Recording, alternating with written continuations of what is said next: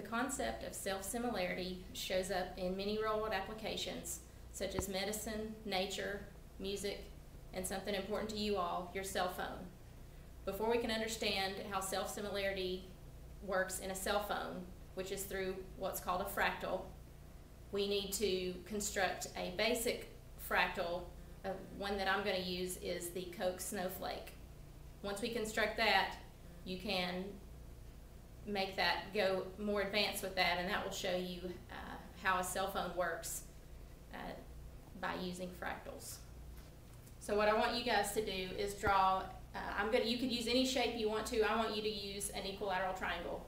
It doesn't have to be exact for this construction,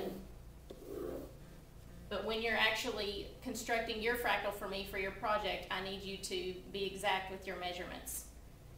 So I need you to use, this would be what's called a stage 0 fractal.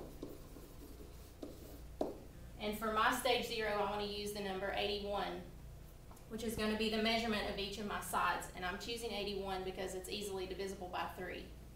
Whatever number you use, you need to keep in mind that it's going to be divided by 3 every time. So if you choose a number if you choose 41 for your number, then you're going to get into some hard measurements. So if my stage 0 is, let's say, 81 centimeters, stage 1, if I divide that by 3, gives me 27 centimeters. And what I'm dividing by 3 is each side of my triangle. I'm going to divide it into 3 equal parts. So what's happening is I've taken 81 and divided it by 3 into 3 parts of 27. To continue constructing the fractal, what you're going to do is you need to you're going to measure this exact measurement right here, which we know is 27, and we want to make another isosceles triangle. We want to take a compass, or you can just take a string, depending upon how big your fractal starts. And so what you would do, if you took your compass and held it on one end, when you would construct a pair of arcs that are going to look something like this. And where they cross, you need to connect to make your new triangle. And obviously you're going to do this on each side every time. This line here in the middle is going to be erased. So on your paper, you're going to erase that line out. So that's our stage 1 fractal.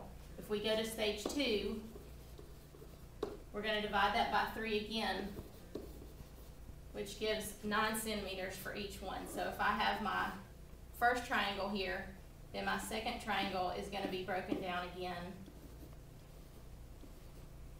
into 9 centimeters each. So if I divide by 3 on this side, then I'm going to construct my arcs up here and make my new triangle. And then this line also is going to be erased.